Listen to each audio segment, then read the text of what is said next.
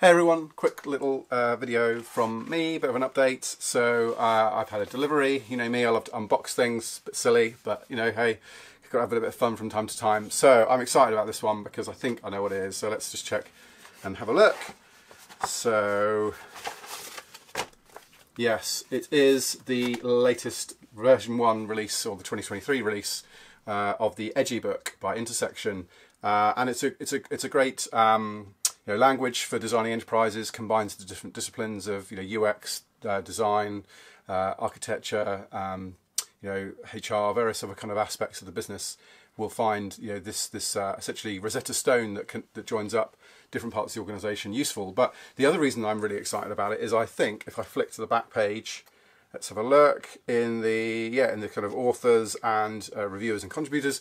I mentioned along with the likes of Lisa Woodall and Tom Graves and co. So there's been the cast of the great and the good. I'm very privileged to be amongst the list of people that have contributed towards the book, and I think this is a bit of a milestone for me because it's the first time my name's kind of appeared in print on a publication. So I guess the next step is for me to kind of step up and write a book myself. Those of you out there who want to collaborate on perhaps architect tomorrow the book, do let me know.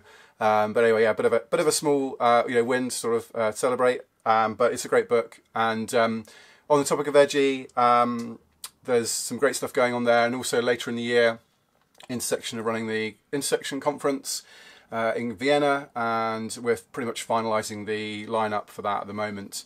I'm hopeful I'll have a slot on that, talking about architecture for sustainability. The theme is enabling sustainable enterprises. So yeah, do keep an eye out on the Intersection events page there. And with that, yeah, I just thought I'd share a quick little update. Really, I hope everyone's well, and speak to you all very soon. Cheers.